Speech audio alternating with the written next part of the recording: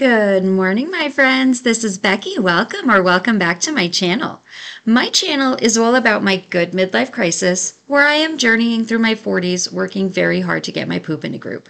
In order to do this, I have been working on my physical, my financial, and my mental health, and today's video is going to be a financial health check-in. Today is Friday, May the 5th, and today I am going to be budgeting out the money that you see on the screen. It is $363.56.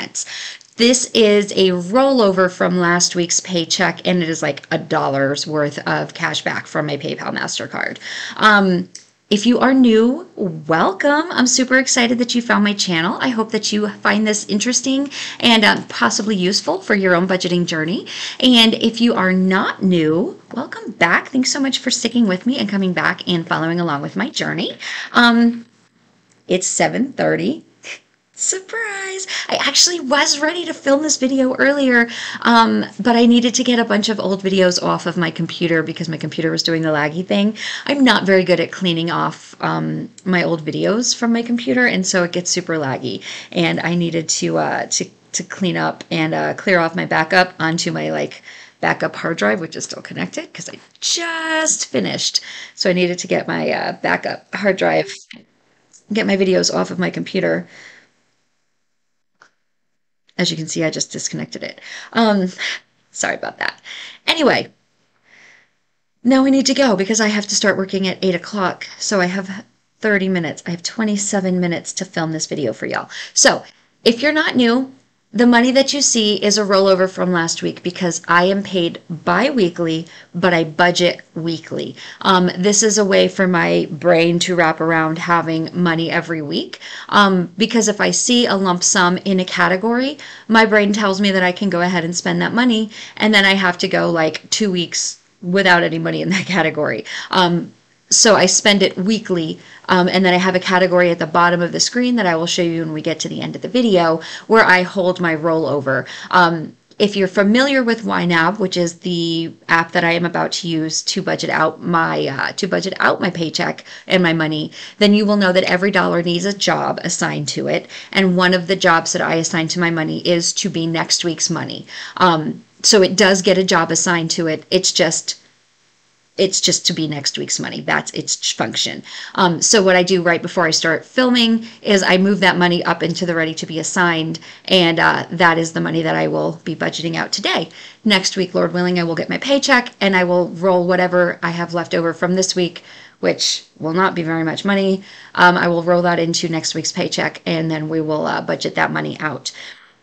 There are a couple of changes that I made just last night, actually, and we will get into those. And then actually there's just one change that I made last night. Also am eating my breakfast because I always run these things late and don't have time to eat breakfast. I have celiac and I have to be gluten-free, and I have discovered these, which is upside down.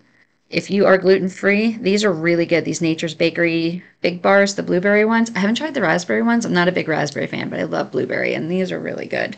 I got those from Thrive, but I've seen them everywhere, so just, they're not paying me. I just really like them. Anyway, getting started on what we're doing. I'm going to shrink myself up into the corner so y'all can see my screen. If you are not familiar with YNAB and you are looking for a way to budget your money, I highly, highly recommend this app. And there's a link in the description box below that will get you 34 days for free. And this will let you try it out. You won't even put in a credit card or anything, so there's no way they can trick you into a subscription if you don't want it. You try it out.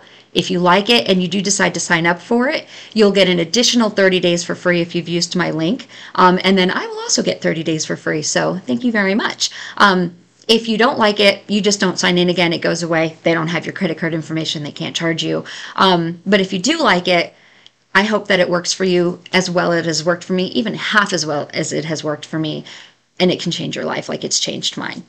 That's the only time I have for this spiel. So you'll see the very first thing right here is this YouTube Premium. I asked a couple of weeks ago when I did my May budget setup if anybody had YouTube Premium, if they thought it was worth it. I had quite a few responses. everybody overwhelmingly said yes, they thought it was worth it. Yes, it included YouTube Music, which if you're familiar with me, I was paying $9.99 a month for YouTube Music, and it was set to renew this week. So I've decided last night, it was after I closed out my budget, so I'm going to go ahead and take it out of today's budget, but technically I already paid for it last night, so I'm just going to cover it.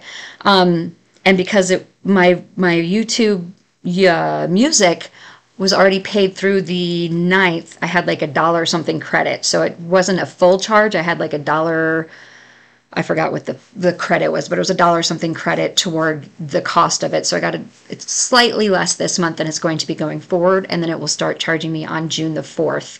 $11.99 a month is what the price is. So it was only $2 more a month than I was paying for just the music alone. This includes music, and I get the YouTube Premium, so I can continue to support my creators, because I do like to watch the ads for my creators, but the ads are getting so long, and they're like 3.5 minutes long for a lot of the ads. And when you're watching like a 10-minute video and you have 3.5 minute long ads, I'm watching more ads than I am watching video.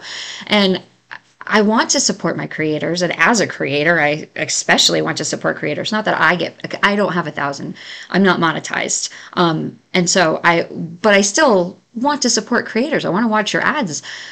But the 3.5 minute ads for a 10-minute video is, and I know that creators have absolutely no control over what ads go in their videos. I'm not blaming the creators at all.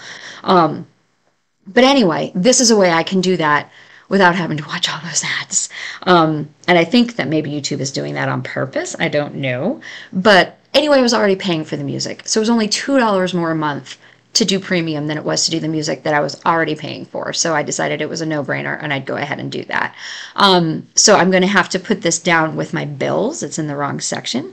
So I'm going to move this down. And if you're not familiar with YNAB, this is how easy it is to move your sections around. And I put the date there so I can know where to put it. It's due on the 4th, so I will put it there.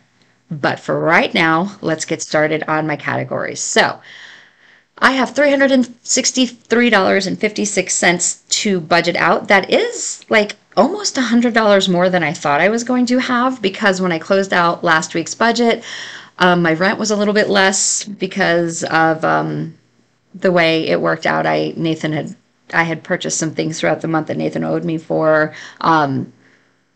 Like the bills were a little bit less than we anticipated. I also, what else did I not do? I don't remember. That might be it. That's the only thing I don't know. I don't know why I have so much money left over. Anyway, I like $100 more than I thought I would. So I'm not going to complain about it. But I still won't have very much money at the end of this. I was going to have $12, so now I'll have like $90. So it'll be nice. Anyway, dining out, I give myself $50 every week. I almost ended this with a lot of it, but I decided to go out for nachos last night, so I did use almost all of it. Groceries, I did go $1 over. Nathan's parents came into town this week. I forgot that they were coming into town, so I did have to make a little extra grocery run. So I did go $1 over in groceries, but that's not bad considering unexpected guests come into town. Well, they were expected. I just totally forgot about them. I knew they were coming. I just forgot. But every week I give myself $75 for groceries. I give myself $10 for fun money and $60 for ecclesial expenses. That is $40 toward the actual donation for my church and $20 for a meal after church. This week, we are going out to our church camp that our church owns, which is out near Fredericksburg. We have we call our little individual churches ecclesias, and we have a once a quarter meetup for all of the ecclesias in Texas. Well, anybody's welcome, but normally it's just the ones in Texas come because it's in Texas. That we meet once a quarter at the campgrounds, and it's my ecclesia's turn to host, so we're going to be hosting the potluck, so I'm going to be bringing things out there. And we're going to be doing a potluck, and so we will not be going out for dinner afterwards. So I'm not going to be putting the additional 20 in there. I'm just going to be putting the 40 for the actual donation. So this week it's just getting 40 and not 60 because I know I'm not going out for a meal afterwards. I do need gas. I only have half a tank of gas, but I already have 50 in here. I only put gas money in my budget on paycheck weeks, which was last week. So I don't have any money going in here. That is the only thing going into these. The rest of these are either things I fill on paycheck days or once a month, and that was last week. For both of those things, actually. Last week was my first paycheck of the month, and it was my first when it was a paycheck. This reimbursable is groceries that Nathan is going to be reimbursing me for his half of the groceries for the stuff I picked up for when his parents were here the other day. And the way we do this is how my rent ends up being less. I put this into Splitwise, and he will pay me back. It will just come off of the rent that I owe him for at the end of the month. So this is honestly, it's probably going to be here until the end of the month. I may end up covering it just because I hate to see the negative on my account. Like on my YNAB, it drives me crazy. But technically, he will pay me back this at the end of the month. It's possible he might go pick up something and then I'll owe him and then it'll just wipe itself out. We'll see. The bills that I have to pay this week. So my paycheck weeks, my budget weeks go from a Friday to a Thursday because I am paid on Fridays. So today is the 5th. I'm going to cover all of my bills that are due from the 5th through the 11th, which is next Thursday. So everything on here. So again, like I said, the YouTube Premium, which technically I paid last night, I'm going to cover this. So it'll be $11.32. And then I need to create a target, but I don't exactly know how much $11.99 plus taxes. So I'm not going to create a target until I know exactly what that is going to be. And I will know that next month on the 4th. My AFLAC, this is my supplemental. I have a cancer policy that covers myself and my niece. This I pay for out of pocket. The other AFLAC policies that I have come out of my paycheck, but for some reason this one was not available through my company, so I kept this one. Plus my niece was my dependent when I started this. My sister passed away, as I've mentioned in previous videos, and my niece was living with me when I signed up for my AFLAC policies, and because AFLAC believes very strongly in their cancer policies, they give you any dependents that you have when you sign up for it are covered for free. You do not pay for them. They are covered for free until those dependents are 26 years old.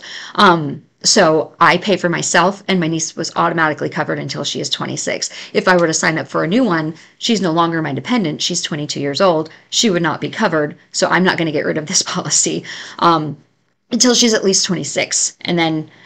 And then I might consider it, but I don't think I ever will get rid of this policy because if I were to renew it, I would get a higher rate. I'm locked in at this rate as long as I keep it. So $37.57 is the rate that I have until I cancel it. And I don't plan to cancel it because you never know. Cancer is just everywhere. Lord willing, I never need it, but I don't want to ever get rid of it. Adobe Acrobat Express is what I use to create thumbnails and things. That is $10.81. And that is all I have. I don't know what I just did. I did the wrong thing. I don't want to do that. This is what happens when I try to hurry. I want to hit the underfunded button. And then Adobe Acrobat Pro is due on the 8th. That is $21.64. As much as I love Adobe Acrobat Pro, I think this is something I can get rid of. I don't use it like I used to. I'm going to have to talk to my friend that I share it with and see if she's okay just taking it over. It's something that I was mainly keeping to help her out. I do use it to create my Budget Mom book, but I think I can just go ahead and create it the way I like it and then save it and then just use that for the next couple of years. I don't know if I'm going to keep it because it's $21 a month. I just don't know that it's worth it for me. And then, like I said, YouTube Music, I've canceled this, so I don't need this anymore. So I'm going to go ahead and hide it. I do not want to delete this category. So here is a YNAB tip. If you delete this category, it will go away. Like everything you've had in this category will go away forever and it will not show up on your report. So you do not want to delete a category that you've ever had anything in. So I just want to hide it because I have had For years, I've had YouTube music. And so I do want it to show up on my reports. I just want to hide it, which moves it down to the bottom in a hidden category. I can't see it unless I like go search for it, but it will still show up on all of my reports that I run. If I were to delete that category, it would not pull up on any of my reports, and then my reports would not be accurate of what I've actually spent. Fun fact. At least that's the way it used to be. And I'm assuming it's still that way. I haven't actually deleted a category in years, so I don't know if it's still that way, but I think it is. And that is the last thing I have to cover out of this check. Nothing else is due because this next one is the 15th. Also, if you prefer, and you don't like to do it this way, I do it old school way because I prefer it this way. This is the way I learned it, and this is the way my brain prefers it. But they do have a way now where they have this, and it tells you when it's due. So right here tells you on the 31st, on the 17th, and how funded you are and when it's due. I don't like this view, but if you don't want to put the date that it's due in here and you just want to see this way, they have this option. You can toggle it right here. Again, I prefer to do it this way. But I know other people prefer it the other way, and that's why they built it that way. So whichever way you prefer it. I just don't like all those graphs and bars and things. It's too busy for my brain. I don't like it. So those are all of the bills that I have to pay this week, and that is actually all I have. Everything else, that's it. That's all I have. Oh, are we done? Did we do it? Y'all, we did it and it's only 7:48. Okay, so instead of $12.74, I have $107.22 left. So we did it. I'm very happy with that.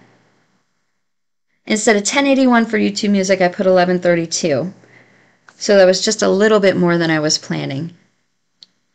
All right.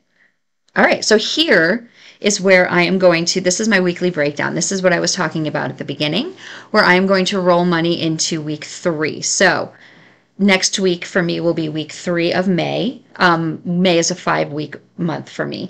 And I am going to move this $107.22 that I have assigned to week 3. So like I said, every dollar has a job. I have assigned this money, this $107.22. I have assigned it to be week 3's money. So it's no longer available to me. It is all the way at the bottom of my budget, and I've shrunk it. So it's out of sight, out of mind, put it away. I can't look at it. And I have assigned everything. All of my money has a job. All of my categories are ready to go. And y'all, I think I am ready. So today, May 5th, Cinco de Mayo, would have been my parents' how old am I? I will be 43 this year, so it would have been my parents' 44th anniversary today. And my dad did pass away in 2020. So I am going, Lord willing, my plan is to go in this afternoon and surprise my mom and bring her some flowers and take her to lunch. She does not know I am coming, so you won't be able to spoil the surprise because this video probably won't go up until after I've already done that, or at least I'm already on my way. But I have been, my boss is super awesome and let me work through my lunches this week so I don't have to use any PTO because I'm super low on PTO because of my cruise. So I am taking a half day and I am going to go in and surprise my mom. So I really want to go ahead and get my day started so I can make sure I finish everything that I need to finish before 11 o'clock because I'm going to leave work today at 11 o'clock and go in and take my mommy to lunch today so she doesn't have to be alone on her anniversary. But I hope you all have a fantastic weekend and I hope you have some fun plans and I will talk to you all next week. I will talk to y'all later. Oh, please don't forget to give this video a thumbs up. And if you haven't yet and are interested in following this or any of my other journeys, don't forget to hit that subscribe button as well. Okay, now I will talk to y'all later. Have a great day. Bye.